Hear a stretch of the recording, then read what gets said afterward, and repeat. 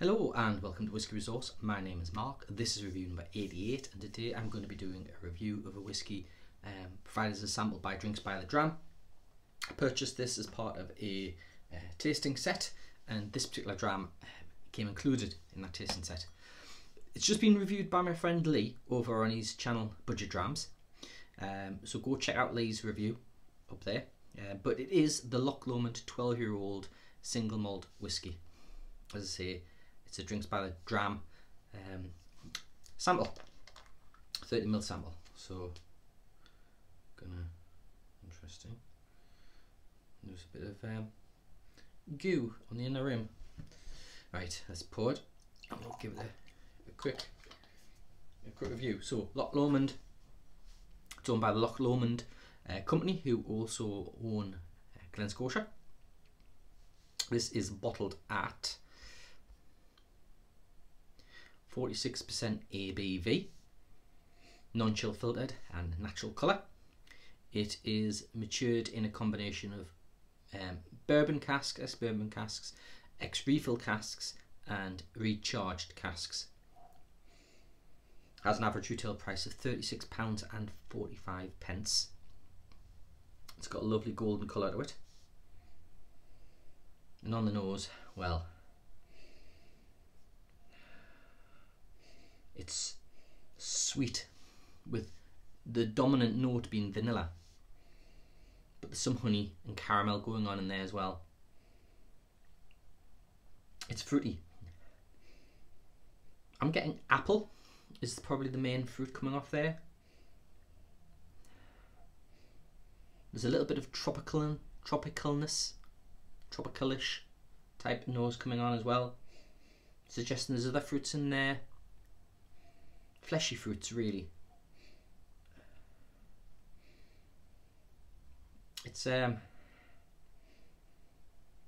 got some cereal maybe going on in there as well. A bit of maltiness still lingering on the nose. Not much in the way of spice. In terms of peat, it is apparently lightly peated. Let's see what's like on the palate.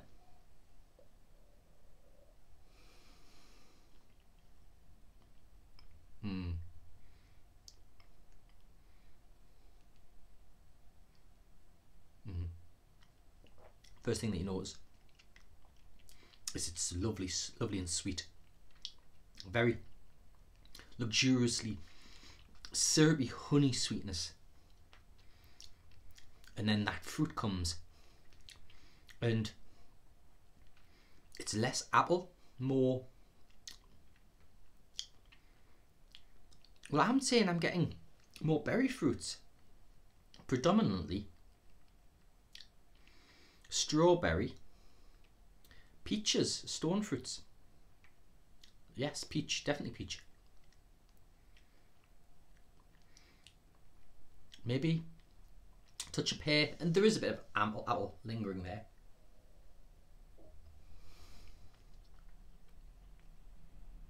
A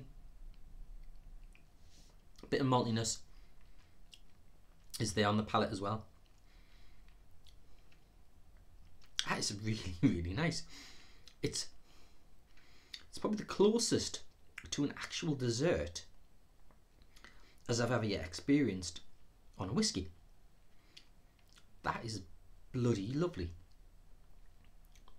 If you don't like sweet whiskies, this isn't for you. But this is definitely a bottle I would buy, without a shadow of a doubt. It's a lovely, enjoyable whiskey. I think people who don't really enjoy or haven't really tried whiskey, this could be a good introduction.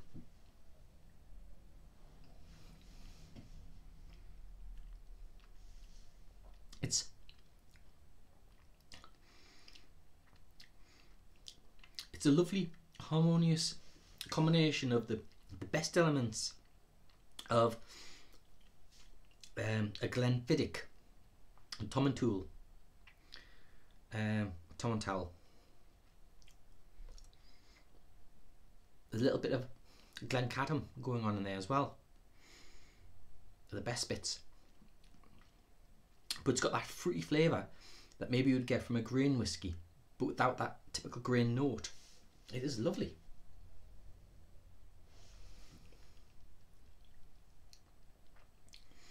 The ABV being 46%, it doesn't actually need any water. In fact, that ABV is barely noticeable. And only if you take a deep breath can you actually notice a little bit of smoke. But I'm not getting any peat, no peat whatsoever. I'm actually I'm taken back by how nice this is.